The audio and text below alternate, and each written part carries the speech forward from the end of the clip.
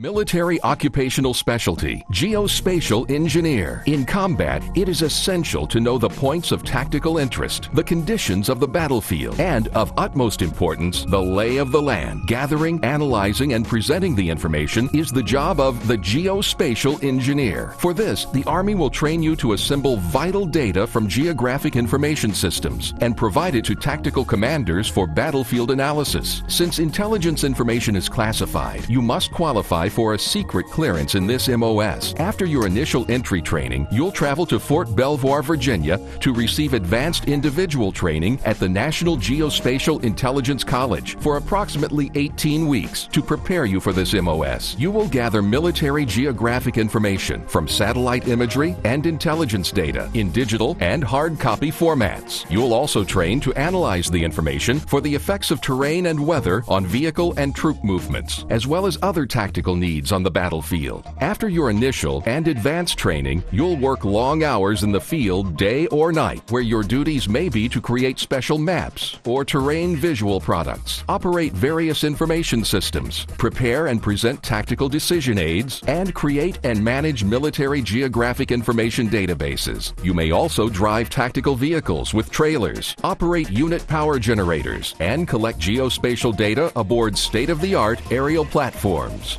Serving in this MOS can help you transition from the military to the civilian employment sector because your skills in leadership, teamwork, and problem solving combined with a more developed sense of responsibility, self-discipline, and motivation are skills and values in demand by civilian employers. Knowing how to take advantage of terrain locally and worldwide is a skill on which the Army depends. So, if you enjoy challenges, become a military occupational specialty Geospatial engineer.